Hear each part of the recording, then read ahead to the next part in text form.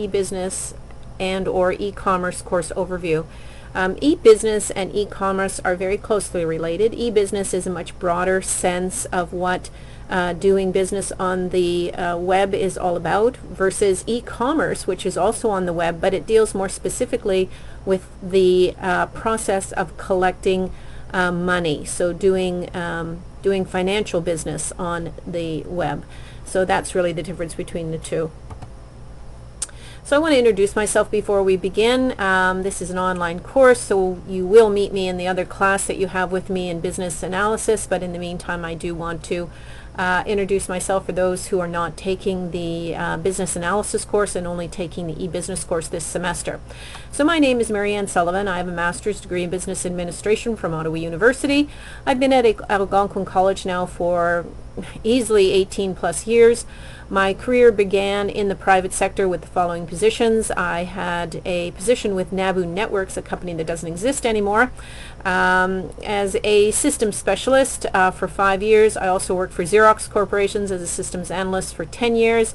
I ran my own company called Visions Consulting for 3 years, and then went from that company directly into DMR Consulting, which is now called Fujitsu today, as a systems consultant for 3 years.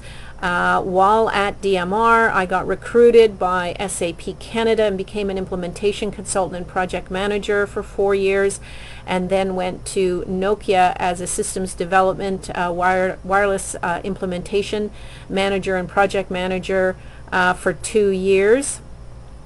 And then finally, when I left there, I joined Algonquin College, and I've been here ever since in the School of Business for the last 18 years. So what are the things that you need to consider and look at for this course? One, the course overview. All of these, of course, are contained in your learning management tool. This year it's called Brightspace. So there is a course overview. It outlines the course requirements. Of course, this schedule is very important as well. The schedule is under course information on the course, and it details all the due dates, the different reading materials that are required, the lectures that you're responsible for, the student readings that you need to do, and so on. So please check the schedule on a regular basis. Actually, every time you enter into the course, you should be taking a quick look at the schedule just to make sure that you're on track.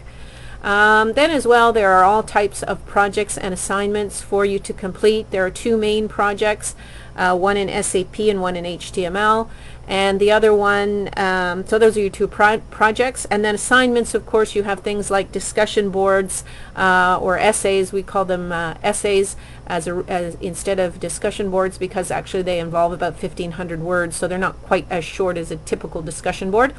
And then, of course, the last section is the grades. It's also under course information. On the page with the schedule at the bottom of the page is where you'll find where the grades come from. So why is online learning such an important course for you to take? Skills, what are the skills that are needed for success? Employers love that you have completed an online learning course. It shows that you are capable of self-direction and self-study. A lot of organizations have their staff do self-directed online study throughout their time with the organization that they're in, and they want to know that you are capable of doing this, because this is important to them. So the things that are important are: 1, minimal direction is required. You show that you can follow through on tasks as required. 2, the independent time management skills that you have. You control when things get done. Accountability, you're responsible for completing the work on time, and the success or failure is based on your ability to complete those activities. Motivation, it shows that if you're able to get through a course from start to finish, that you are interested in learning and self-improvement, and you are interested in the success following these activities. And as well, being a lifelong learner, you are likely to continue with updating your skills on a regular basis without direction, which is one of the most important things to employers, is that they don't have time to do a lot of training. So when there is training to be done, it's usually self-directed online learning. So here are the activities and grades you can expect from this course. This course is basically set up with 4 main modules that follow the textbook content. So each of the modules will usually have a lecture, usually in PowerPoint or Microsoft Word, as well as some of the modules will have their own video lectures as well. So be sure to review both the traditional lectures as well as the video lectures. The project and activities, overall there are 2 main projects, and they do consist of 40% of the overall grade. The essays or what we call discussion board essays usually are on the topic at hand in the module that you're in, and they're sort of worth 30% overall. And of course each module has an end of unit quiz, so all the quizzes add up to about 30% as well.